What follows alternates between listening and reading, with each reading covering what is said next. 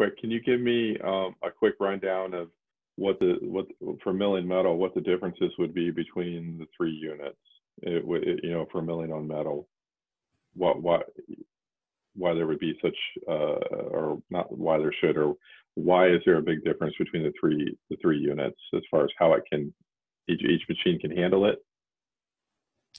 The milling process itself is not so different, but everything what has to do with milling, for example, or working with implant abutments or with attachments is quite different because of the electromagnetic fixation of the S3 milling arm and the manual locking system on the S2 and the S1 milling machines. That is quite a big difference, because the big advantage on the S3 milling machine with the electromagnetic locking arm is that you can lock the arm in every position that you want by the foot switch. And that makes it very comfortable for the technician, for example, to do just a simple drilling hole when you want to, how can I explain? For example, if you have a removable denture, which is based on implant abutments, and you want to drill some holes, tap a thread inside the holes for preparing a fixation by screws. And then it is very, very comfortable on the S3 Master. You just find the position for the drilling with your milling arm, and then you push the push button from the foot switch, and the position from your milling arm is locked immediately.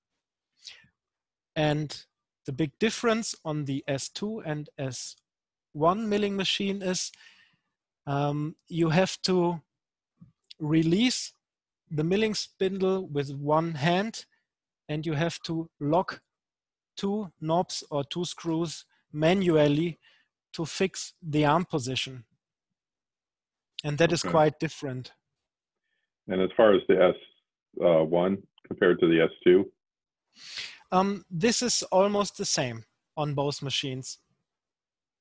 There is no difference in the locking of the arm. The only difference for the technician is the locking from the model table. On the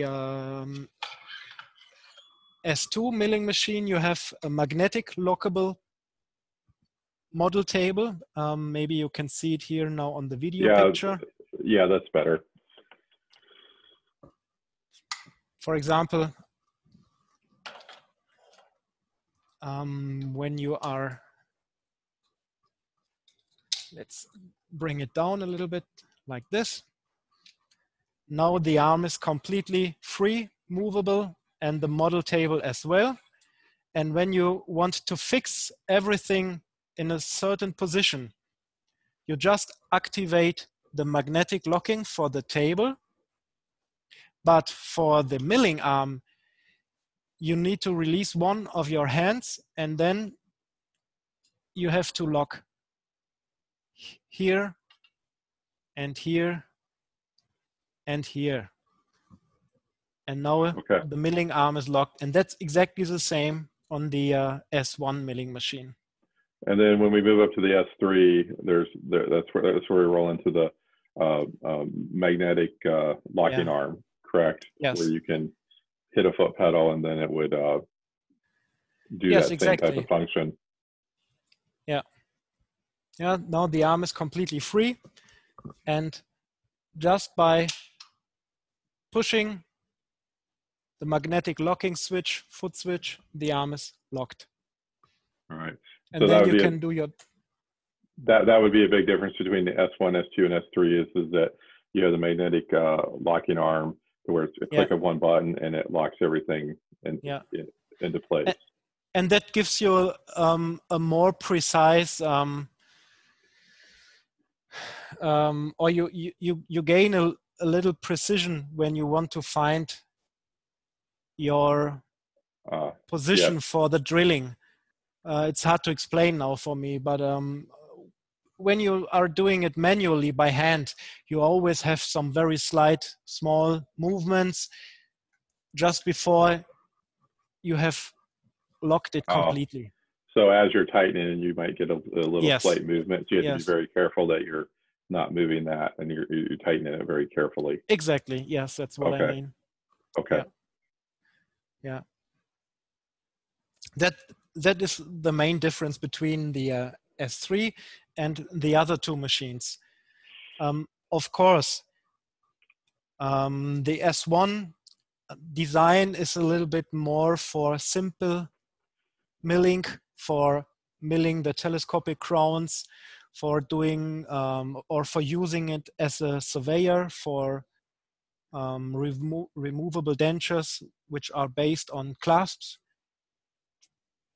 And the S2 is really a full-size milling machine, but it's a little bit more easy on the milling arm. The construction is not so complicated. It's done quite easy, quite simple, but everything has to be done manually. So the locking has to be done completely manually by the technician. And therefore you have the fixation screws here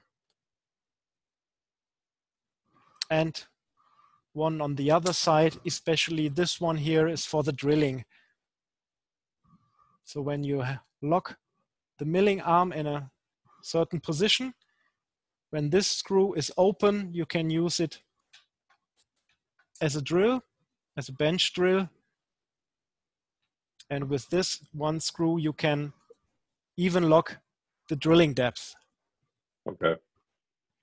Does the lighting fixture come with all the units, or is that just the S2 and S3? Which units come with the lighting feature, or it can be added to all of them? It can be added to all of them, but they S2 and S3 they come with a lighting unit as standard.